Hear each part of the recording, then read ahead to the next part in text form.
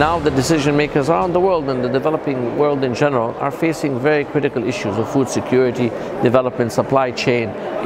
This is a question that's how can we do? How can we expand our policy space? How can we get financing? How can we do that? Another major theme, for example, is fighting poverty. And Egypt has an initiative called Decent Life Initiative by the President Sisi.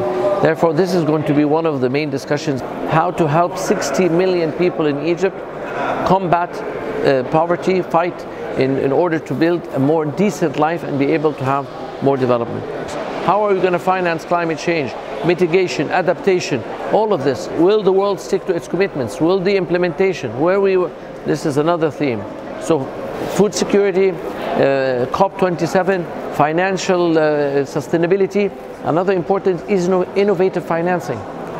At a time when the world is running short of tradition, what are the avenues? How can we squeeze this gap? How can we face that? So I think that is going to be also another theme in which the ministers, the private sector all together, and the international financial institutions, we have 50 international organizations, financial institutions who are participating and are talking and bringing together, to bring all together all the multi-stakeholders in order to discuss, to go forward on this issue.